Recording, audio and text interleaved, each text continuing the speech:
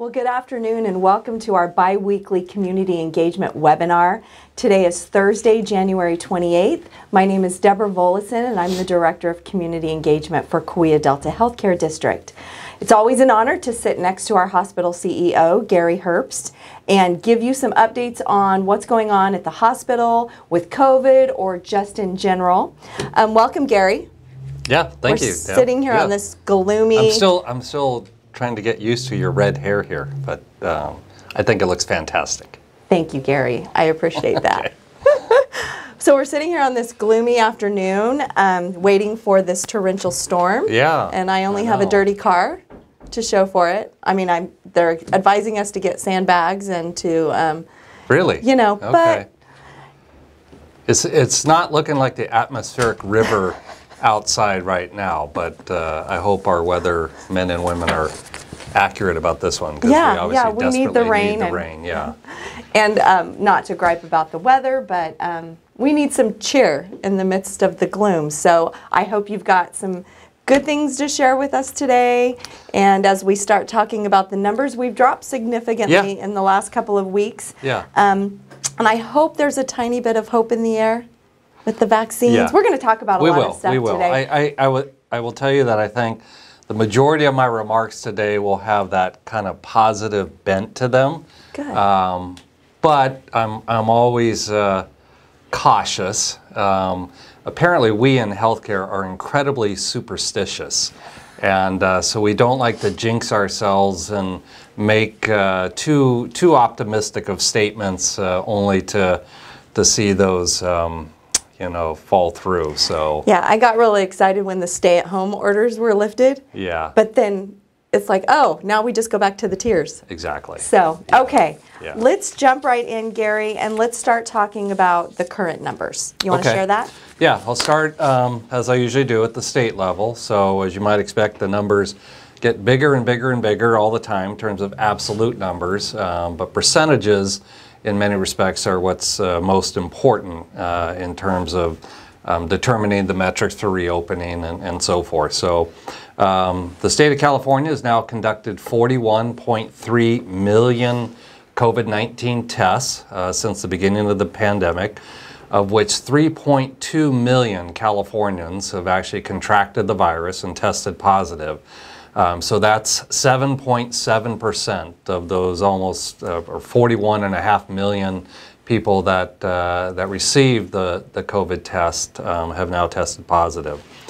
But what's more important than the cumulative positivity rate is what does it look like, in most recent terms. So over the last 14 days, which is the state is always calculating its rolling 14 days as well as rolling 7 days, but that's more at the county level.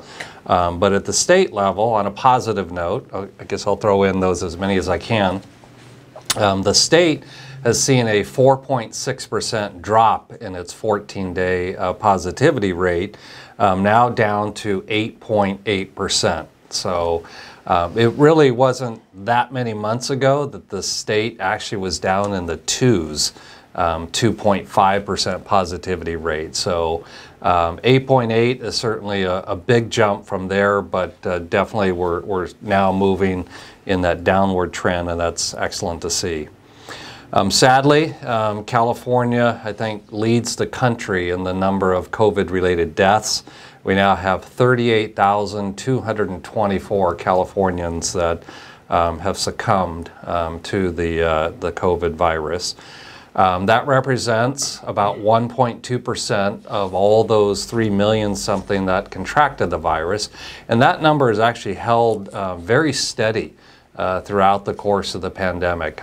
You might remember me saying 1.2% really almost every time we broadcast. And Tulare County is virtually right on top of that.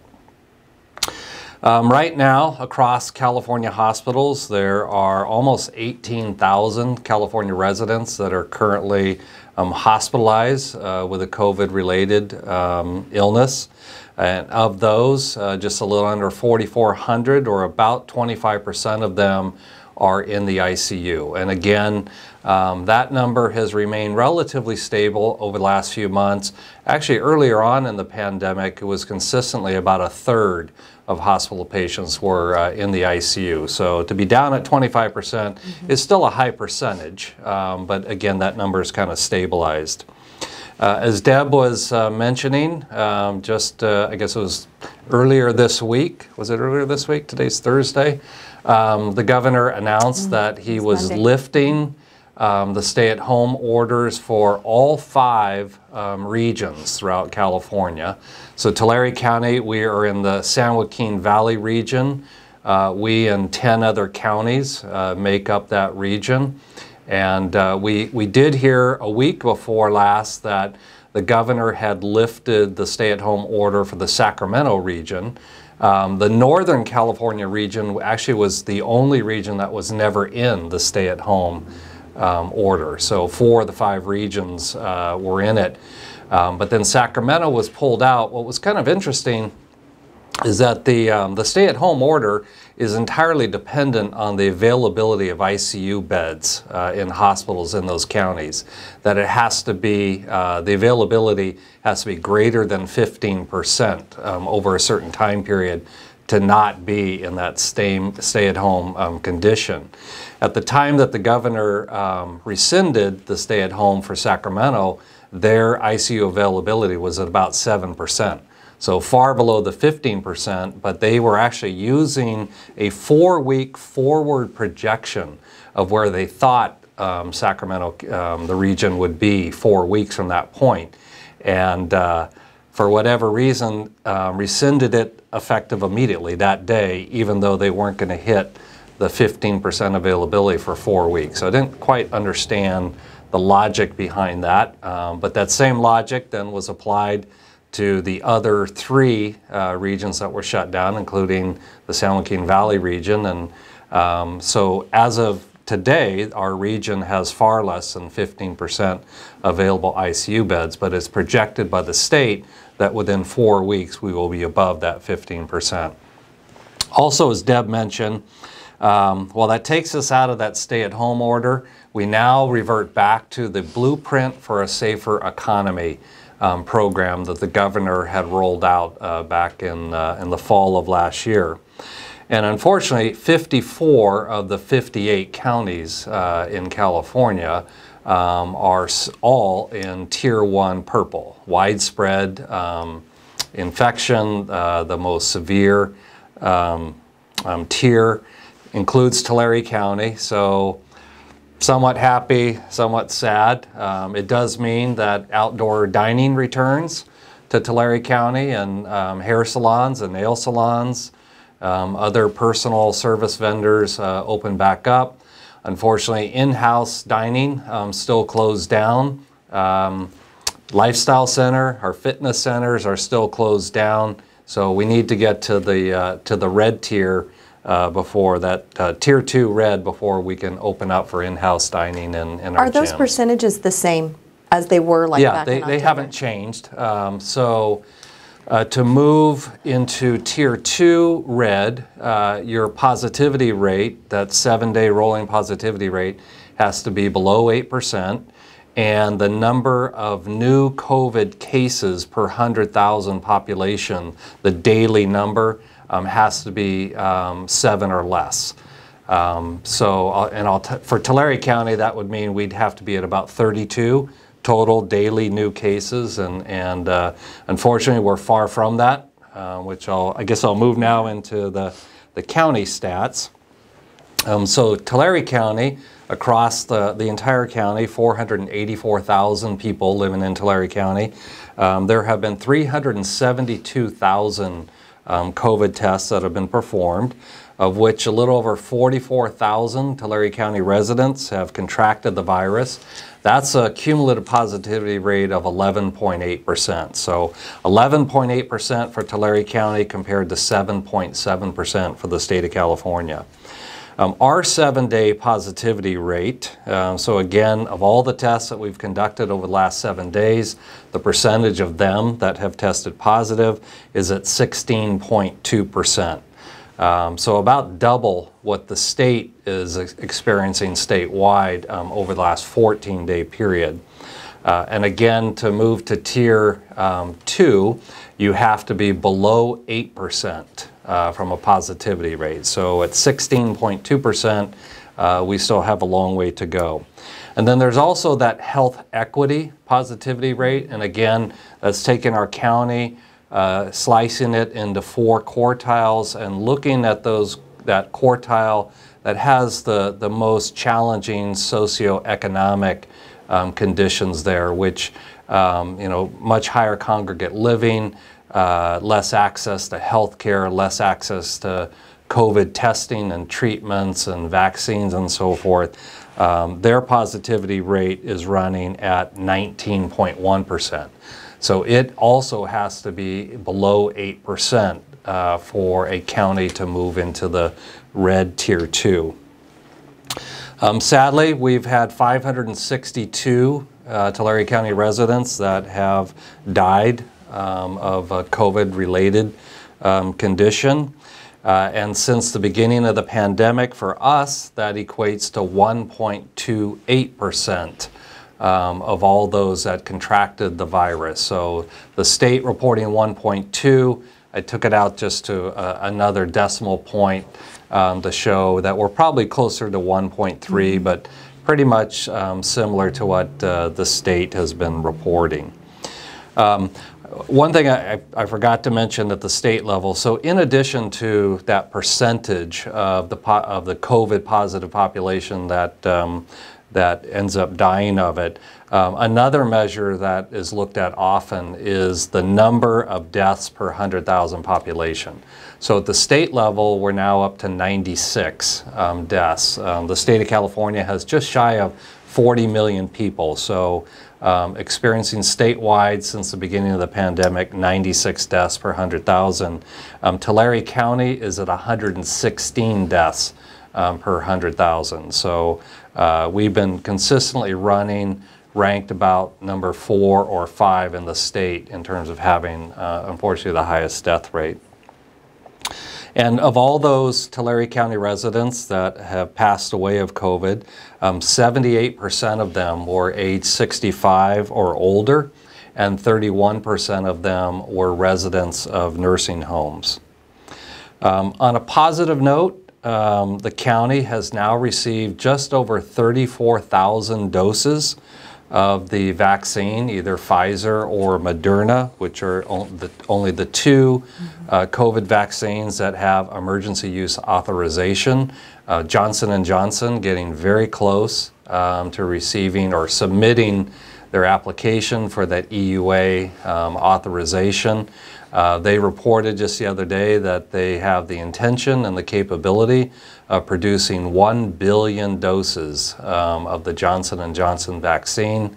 I haven't yet seen its efficacy rate in terms of is it at that same 94-95% immunity protection that Pfizer and Moderna have claimed. The nice thing about the Johnson & Johnson vaccine is it only requires 1 dose to achieve its immunity percentage. So of the 34,000 vaccines that the county has received, it has now administered 17,320 of those doses. So the county continuing to coordinate and conduct mass vaccination events for our community at the Tulare Ag Center, Porterville College, and COS. And then lastly, moving down to Kaweah Delta. So as of 7:03 this morning, we continue to be an incredibly busy hospital. Although it has slightly got a little bit easier. We're at exactly 90.0% occupancy in the adult acute medical center in downtown Visalia. Wasn't that long ago that we were consistently at 95 to 97%. So we've felt a little bit softening of that, but it's still incredibly busy. We have 13 of our 41 ICU beds are open, so that's a very positive sign, because generally the ICUs, the one on 3 West and then our cardiac ICU, you know, 21-bed unit, a 20-bed unit, they've been perpetually full, causing us to have to open up ICU beds in other units.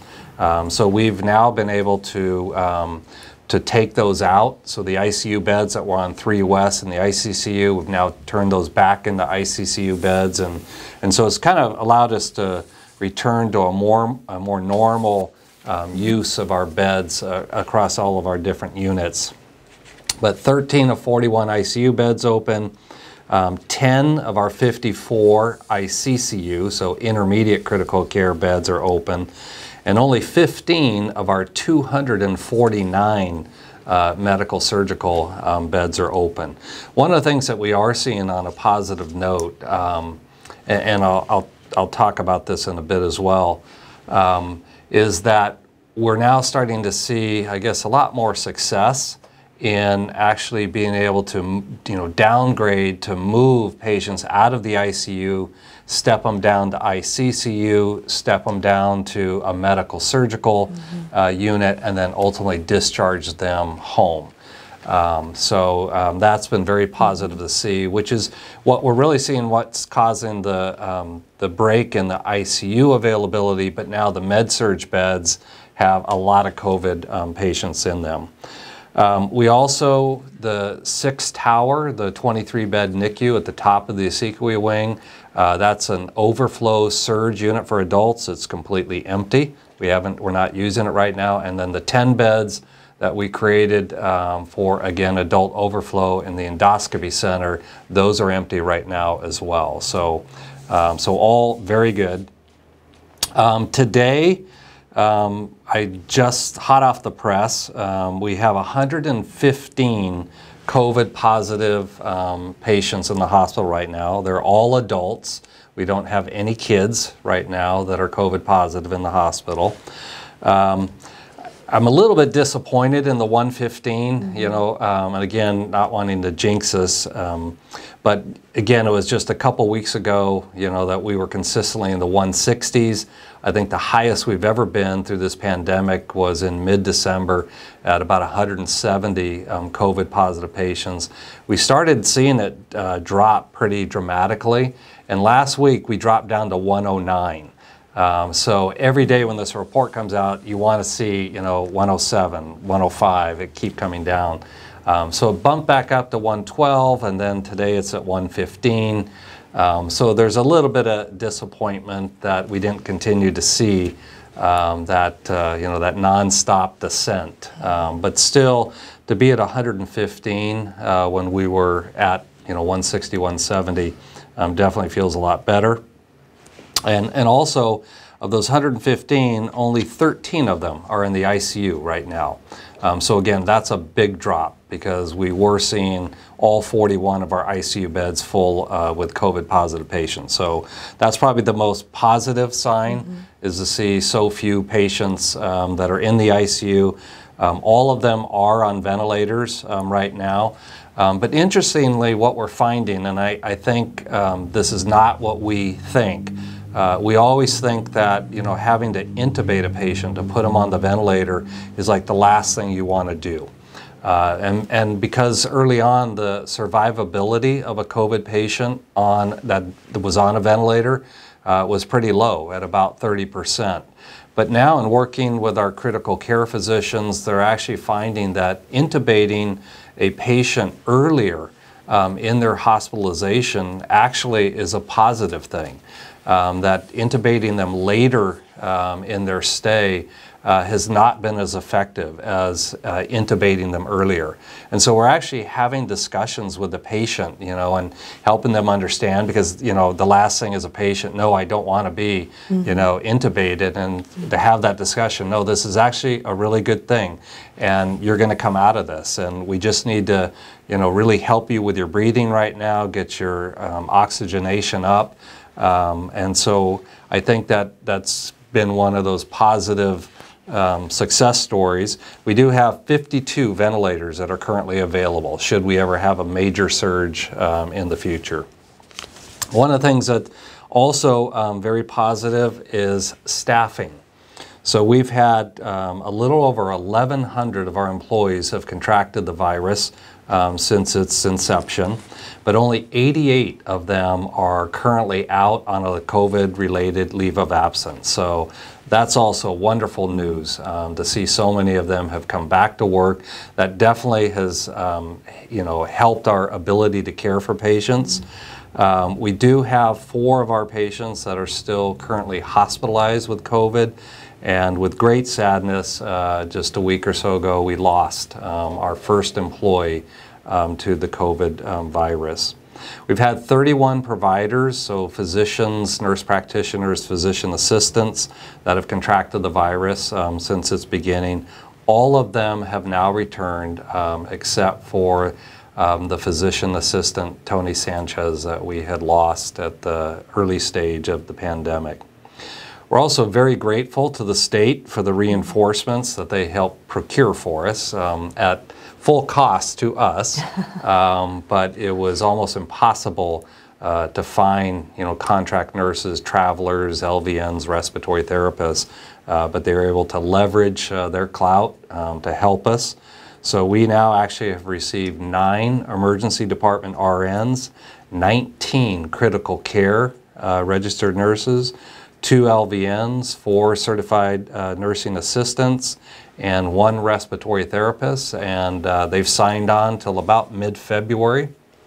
So that has certainly brought us great relief in combination with having more and more of our employees come back. So, okay. Yeah, so that's the current report. condition at the state, Yeah. county, and Cahuilla Delta level. All right, well, thank you. So let's go back to the vaccinations. How many of the Cahuilla Delta employees have received the vaccine? So why don't I, instead of just employees, I'll say the Cahuilla Delta family. Okay. Which all of our employees, roughly 5,100 employees, we have about 700 physicians, nurse practitioners, physician assistants that are on our medical staff, those traveler nurses that have come to us, as well as vendors and our chaplains that work in the hospital and have greater exposure or risk of exposure. So, so that's the entire population. And of all of those, as of yesterday, we had administered 3,184 first dose vaccines and 2,397 second dose vaccines. We also have given first dose vaccines to 28 of our more longer term skilled nursing patients. So we still have about 787 of the second dose to give to those first dose Cahuilla Delta family members. Okay, so an employee has the right to decline the vaccine. Absolutely. So what are some of the reasons they would have for declining it? Well, first, let me give you a little context here. So, interestingly, we have a system, we have a web portal called the Cahuilla Compass, and that's the platform that we use for an employee or a physician to go in and indicate what their intent is with respect to the virus or to the vaccine. Do they intend to take it? Do they intend not to take it, or are they going to kind of wait and see? So right now we have 966 employees that we've not heard from. They have not gone into the portal. They have not indicated one way or another what their intentions are. And we'd hope that all 5,100 of our employees would let us know of their intentions, but they're not required to. I mean, again, it's not mandatory. So when I consider those 966 employees that we haven't heard from, then we have about 35% of our employees that we have heard from, but they've told us they are either not going to take the vaccine or they're going to wait. And it's kind of about 50-50 between those that have said, I'm not going to take it, and those that have said, I'm going to wait. So when you count all of them, we actually have just a little over 56% of our entire employee workforce that has indicated that they are taking the vaccine, which is a lot lower than I'd hoped for and I'd expected. And so the reasons that are generally given to us is that I'm nervous, I'm apprehensive, I'm anxious. We already had a certain number of our employees that would never take the flu vaccine, and they would be required to wear a mask throughout the entire flu season. That number has dropped dramatically to probably less than 100 employees in a given flu season. But this is a brand new vaccine, and obviously it was created with warp speed. We don't have much history of it, and so I think anxiety, apprehension is understandable. We also have a pretty young workforce, and a lot of them say, I'm young, I'm healthy, I have great confidence in my strong immune system, and so I don't think I need to take it. I want my own immune system to fight it and develop the antibodies naturally. We also, have more than 1,000 employees that have already had the virus, and a number of them are saying, I don't think I need to take the vaccine because I believe that I have the natural antibodies. So those are the various reasons. And again, they're all understandable. I respect them all. Yeah, I was working the county event the other day, and most of the people that were coming through, it was kind of 50-50, not most of, but 50-50 of those who were really excited to receive the vaccine, and then those who were nervous and afraid. And probably the same thing with our employees. I was nervous. Sure. Just because it's something new and you're unsure about the side effects. So speaking of side effects, is there anything new that's popped up that we didn't talk about last time now that our employees have received those second doses? None that I've seen. And again, it's kind of all over the board. There's no real rhyme or reason. Old or young, some people have reactions. Some have no reaction whatsoever, like me. Although I think I can say with the second dose, I might have felt the injection point a little sore for a few days. Yeah, but other than that, I had nothing. Yeah. People having, kind of a minor headache. But then definitely people that had full-on chills and body aches and things of that nature. So, but I think I've not heard anything. We haven't really had any allergic reactions to it, so I think it's gone really well. So does the hospital need layperson volunteers to assist with the vaccinations? So I just learned this Monday, I had a conversation with Tim Lutz, who is the Director of Health and Human Services for the county, and then I think he met with the County Board of Supervisors on Tuesday. They've made a decision to engage a company by the name of Curative to kind of take over the operations of mass vaccinations for the county.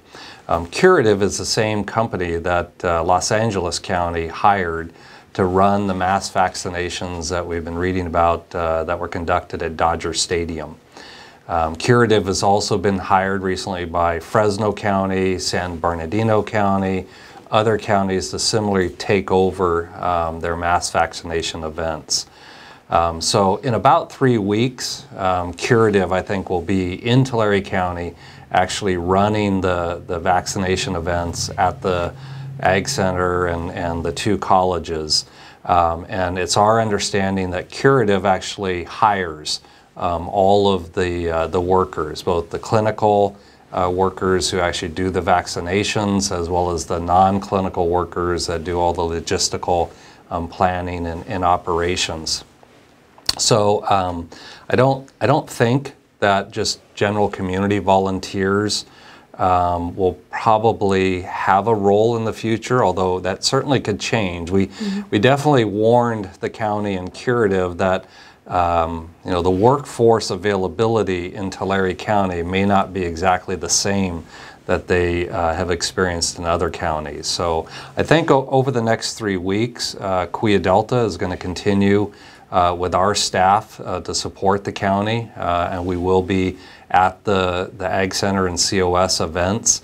We're actually paying our staff to be there, although we do have folks that are also volunteering on their own time as well. But so if we hear anything about Curative, you know, inviting community members to participate, to be able to volunteer, then we'll certainly get that information out to you. Yeah.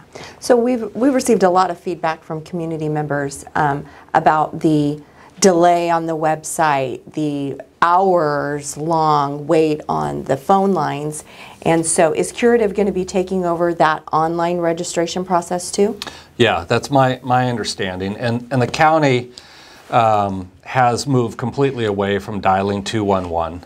The county doesn't want you to call anymore. It's now all online.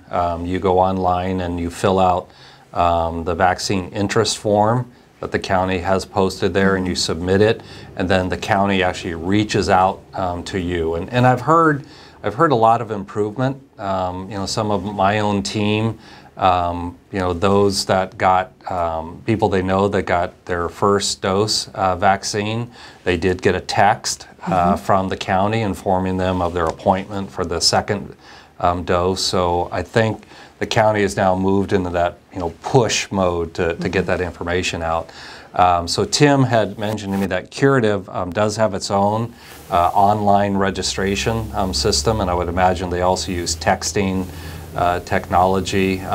There has to be, you know, for people that don't have, you know, the technology, the internet or a phone, right. They will have alternatives, the more traditional, you know, phone. But Curative has its own proprietary management system that sits on top of the state system. So that's why they probably won't be ready to take over operations for a few weeks as they put all those tools in place. Okay. So what's Kaweah Delta's role in getting people vaccinated at our outpatient clinics? Yeah, so we've you know, we've really kind of toggled back and forth about wanting to support the county and their mass vaccination efforts versus, you know, being up and running in all of our outpatient sites, our clinics, and vaccinating our own patients. The issue right now is just the scarcity of vaccine, which we've all been reading about at the state level, at the federal level, and definitely at the county and provider level. So we do have excess vaccine right now. We definitely we're holding back a sufficient amount of the Pfizer vaccine to be able to complete those 787 second doses for our employees. But we've already made arrangements to essentially redistribute all of our excess vaccine back to the county to support them in their mass vaccination effort. So, you know, it would be great for Kaweah Delta to be able to go vaccinate all of our established patients, but I think it's much better for our society, for our community, for our county, to really be targeting, you know, those 65 and older, those that are most at risk, rather than our young patients. Or we're supporting the mass vaccination first and foremost. But I just came from a meeting just before I got over here that we have obtained authorization at all of our clinic sites to be able to conduct vaccinations of our patients. And so most likely beginning next week, Kaweah Delta in our clinics will continue to receive small allocations of the vaccine, probably most likely the Moderna vaccine. And we will begin to reach out to our patients who are in that most vulnerable, high-risk category. So those that are older, those that have underlying chronic conditions. So we won't have our patients call into the clinics to make appointments. We will actually reach out to those patients, and that will be done to the extent of the vaccine that we're receiving. I do know that Family Healthcare Network, who has a very large network of federally qualified health centers throughout our county and a very large patient following, they are vaccinating some of their patients right now using those small allocations that they're getting. So it sounds like sometime next week, on a limited basis, Kaweah Delta will start vaccinating our patients, as well as continuing to fully support the county in the mass vaccination efforts. So that's at our rural clinics? Yes. Urgent cares, no, not urgent cares, just at our rural clinics. Well, the urgent care centers and Visalia Medical Clinic have been authorized to be vaccination sites. But I think what I understand is that initially it's just going to be in the 4 rural health clinics that we have in Lindsay, Woodlake, Exeter, Dinuba. Again, we have a lot of information about those patients. Those are established relationships with patients. We know their ages, their underlying medical conditions. The urgent care centers are more designed for that walk-in, right. So it'd be difficult to be reaching out to that patient population. So we hope, though, at some point, like the flu vaccine, that we will have, when the vaccine becomes more abundant, that we will be able to vaccinate people that just show up at the urgent care centers. Right. And just to remind people, don't call the rural clinics. Correct. They'll reach out to We will call you. Yes. Right. Okay, so a chat has come in. So do we know when we're going to open vaccinations for teachers? So teachers are in phase 1B, tier 1. So this has been part of, again, everybody's frustration and confusion. Is a couple weeks ago, the governor, who was similarly frustrated that we were only limiting vaccines to the phase 1A, which were healthcare workers and nursing home residents, stepped it up and said, no, I want counties to start vaccinating everybody in phase 1B, which meant anybody over age 65 or 75 in any profession, as well as teachers, child care workers, first responders, people that work in the agricultural industry.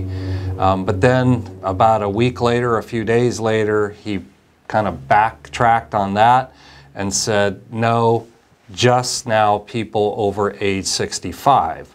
So if you're a teacher over age 65, then yes, you can be vaccinated. But if you're a teacher under age 65, then currently you can't. But now the governor's thinking about scrapping the whole thing around, your profession, and just saying anybody over age 65 can get vaccinated, which again then doesn't vaccinate teachers under 65. Mm-hmm. So I don't have a definitive answer, frankly, and I know it's very frustrating, but a lot of it has to do with just the scarcity of the vaccine and the fits and starts in which it's coming in. So I'm really hoping that that as vaccine becomes more plentiful, that we can vaccinate all of our teachers and first responders and everybody, irrespective of their age. Yeah. And like everything in this pandemic, the information changes often, and we just have to roll with it. Like it's hourly, though. Yeah, we just have to roll with it. So a question came in about our oxygen supply, and do we have a significant risk of shortages? I don't think so, but obviously it's something that we've paid very close attention to, particularly as we started seeing our numbers really start escalating, and every day when you have 30 plus patients that are on ventilators in the ICU, we were worried. But through very careful planning, logistical planning, and working with our vendors, we have 2 different supplies or sources. We have portable tanks that we use, and those are primarily filled out of Fresno. And we have what's called a 1-to-1 exchange program. So every tank that we empty, we get a replacement full tank generally the next day. So getting daily shipments of portable oxygen tanks. And then if you noticed in the just outside on the west side of the Kaweah Delta Medical Center downtown, we have an enormous white oxygen tank. That's our bulk oxygen that is piped throughout the hospital. We work with a company called Airgas. We're supplied out of their factory in Pittsburgh, California, just outside of San Francisco. And normally, pre-COVID, we use about 30 inches of the oxygen in that big, large bulk tank every day. We're now using 75 inches of oxygen every day, so almost 2.5 times, which would cause concern. I don't know how many total inches are in it when the tank's full, but Airgas has actually they really stepped up. They hired drivers and secured additional oxygen sourcing, secured additional tanker trucks out of Texas and Oklahoma, and to increase their delivery capacity. And so we get deliveries 3 days a week now to fill that bulk tank. And they've told us that oxygen is plentiful, that we don't need to worry, and that if they need to step up deliveries more than the 3 a week, then they're in a position to do it. So short answer, we seem to be in really good shape. Okay, thank you. So during our last webinar and over the last few weeks, we've talked a lot about crisis care. And some of the conversations were emotional, it was excruciating. So can you tell us where we are right now with crisis care? Well, again, another one of the most positive themes of the day today is that because of the rather significant decline that we've experienced in the number of COVID patients that we're taking care of, the significant decline in the number of patients that are in the ICU and require ventilation and intense resources, receiving staffing reinforcements from the state, having so many of our employees that have returned to work. Our conditions have improved significantly from where we were just 2-3 weeks ago, where we literally were on the brink of crisis care, and we stood up the triage command center. We were rehearsing what it would be like with our physicians and our staff, and I'm excited, very pleased to say that that command center has now been deactivated at this point. It's all still intact, should the need arise, and asking people to have a much different Super Bowl celebration this year than they might in others, because that certainly would be typically a super spreader event that could change our condition pretty rapidly. But right now, and it looks pretty good. Yeah, well, good. So you mentioned the hospital numbers declining really significantly over the last few days. So we're still seeing the high positivity rates, but our numbers dropped significantly. So why do you think they dropped so rapidly, like in the matter of like a week? Yeah, I would imagine it's multifactorial, as they say.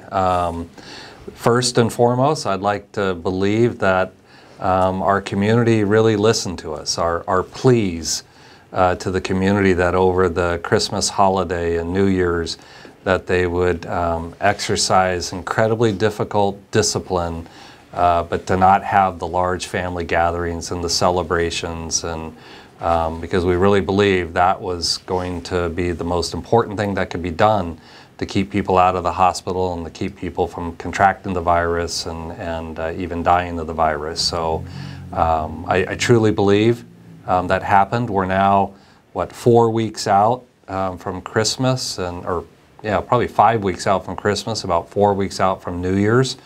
And so I think what we're experiencing is kind of the decline that we generally see. It's usually the 2 to 3 weeks after a holiday is when we saw the surge in hospitalizations, and then it eventually starts subsiding and start declining. So I think that's played a really big piece, and so I just like to commend the community for doing that. I know it wasn't easy, but you absolutely had a very positive impact. Unfortunately, we've experienced a lot of death over the last 3 to 4 weeks. It has, been declining, but we were seeing, 7, 8, almost 10 daily deaths of COVID-related patients. Incredibly sad and incredibly difficult for our staff and our physicians, but that also contributed to the decline in the number of hospitalized patients. And while those deaths were still occurring, we were seeing that stabilization in number of COVID-related admissions. So that played a role as well. I think also, as I mentioned earlier, just greater success on being able to save patients, to maybe through that early intubation in the ICU and then stepping down to ICCU and med-surg and then discharging. I think we're seeing more of that, continuing to use all the treatments and drugs and different treatments like proning and things of that nature. And then lastly, I think I mentioned a couple weeks ago, I was giving a shout out to Dr. Bill Holvik. I also talked to Dr. Chris Rodarte of Visalia Family Practice. Both of them and their colleagues out in the medical community, using different approaches to treating COVID-positive patients on an outpatient basis. So using antiviral medications, aspirin, antibiotics, oxygen therapy. Dr. Rodarte sent me an article out of the American Journal of Medicine talking about the different types of treatments that were finding success in keeping patients out of hospitals. So I think our physician community has helped contribute to the decline in admissions as well. Okay, thank you. So what are your thoughts on Dr. Fauci's latest suggestion that we should double mask? Yeah. Well, I think in some respect it's due to what we've been hearing about these COVID-19 variants that are being identified in other parts of the world. We saw one of the first variants coming out of the United Kingdom, out of South Africa, out of Brazil.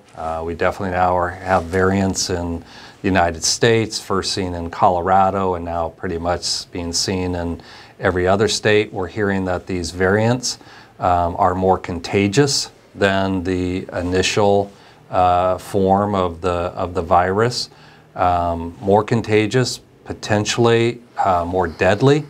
The South African and Brazilian variants, which contain a particular strain of DNA or RNA number 484, and I have no idea what that means, but it's present in both the South Africa and the Brazilian variant, but that it has the ability to elude the COVID antibodies that we develop either naturally or through the vaccination.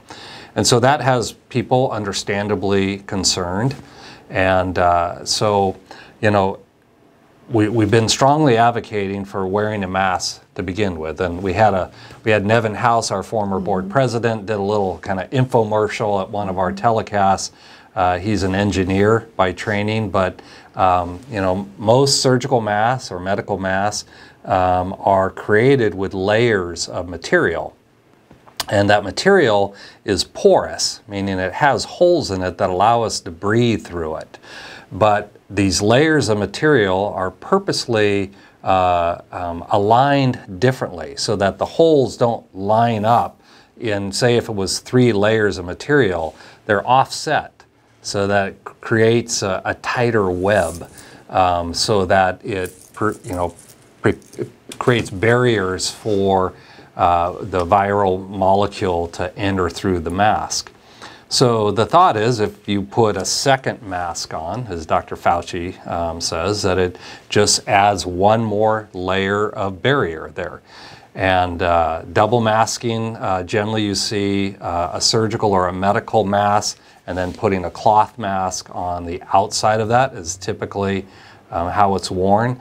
The CDC does not support wearing 2 masks. We'll see if they change their position on it. But I think Dr. Fauci is really advocating for the general public to potentially consider wearing 2 masks because he's also asked that Non-healthcare workers do not go out and procure all the N95 masks out there. Healthcare workers that are on the front lines that are wearing N95 masks do not wear two masks. The N95 mask, because of the way it's constructed and the material, is perfect for allowing you to breathe, but keeping that, that virus out. So they do not wear double masks. But again, we don't want the general public wearing N95 masks. They're wearing either a surgical mask, a medical mask, or a general mask, which doesn't have the N95 protection. So I think that's Dr. Fauci's reasoning for those people. This second mask can add that additional protection. And again, I think it's being done in light of just these more contagious variants that we're hearing about. So speaking of masks, how is our PPE level? Yeah, we're actually doing quite well.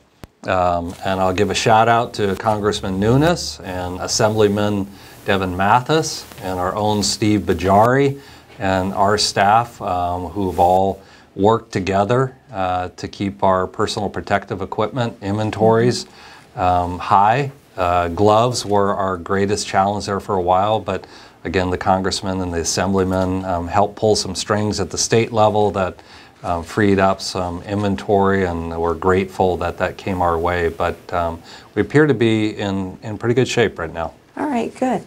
So Gary, let's end with just a few updates, maybe on a high note. We've got our emergency department. When you drive by, it's starting to look like an emergency department. Right. So when are we going to be opening that? Yeah, so we had earlier this week on Tuesday was an important milestone. We had an inspector from the state's office of, OSHPD. Yeah, I'm just going to lose it there. Office just make it up and I will Office of shake my head. Statewide Health Planning and Development. Okay, got it. So anyway, every project that a hospital does is overseen by OSHPD and is inspected. They probably spent a full year poring over the emergency department blueprints and plans, and then throughout the course of the construction, multiple inspectors on site. So on Tuesday, we had an inspector up in the ceiling looking at the connection of the existing emergency department with the expansion where they come together to inspect all of that. And that went very well. A couple minor findings, but easily fixable and probably already fixed at this point. So I think we are on schedule to complete construction by March 1st. And depending on how long it takes for the state to come and do their inspection, the California Department of Public Health to license us, we hope to be seeing patients maybe by the 1st of May. And then on a similar positive note, our rural health clinic in Tulare, 11,000 square foot multi-exam room with both primary care, specialty care, behavioral health. That project is moving along very nicely. We expect to finish construction by the 1st of February and could start seeing patients by the 1st of March. So before I ask you to close, Gary, we just want to remind everybody that we will be posting the recording of this video on our website, our COVID-19 Frequently Asked Questions page. When you go there, there's also the written transcripts too. So if you just want to find the question, find the answer, a lot of people will reach out to me and say, hey, do you remember when Gary was talking about the makeup of the vaccines? We can just go there really easily, pull that question and send it off. It will be there. We will also post it in the Community Engagement Facebook page. So can Lipid, sugar, salt, RNA molecule, something like that. It was, yeah, a lot of stuff. Yeah. So Gary, please close us out today.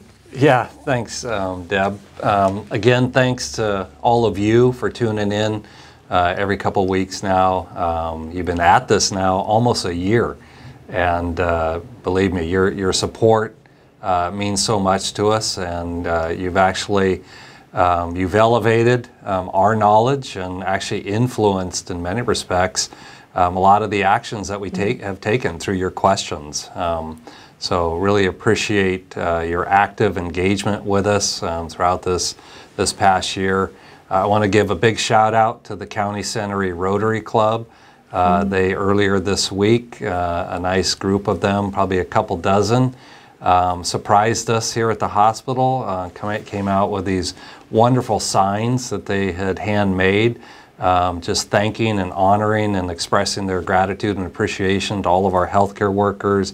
They worked with El Rosal restaurant and provided us with over 500 burritos to serve all of our staff. And then they walked around the hospital shouting out. I was afraid they're going to have their signs on sticks and people were going to think they were picketing us, but fortunately they didn't. They were handheld signs, and just a wonderful message to our staff. And I know lots of folks were honking at them, and it doesn't sound like much, but you can't imagine how uplifting it is to the spirits of all of our staff, just knowing that how much the community appreciates the good work they're doing.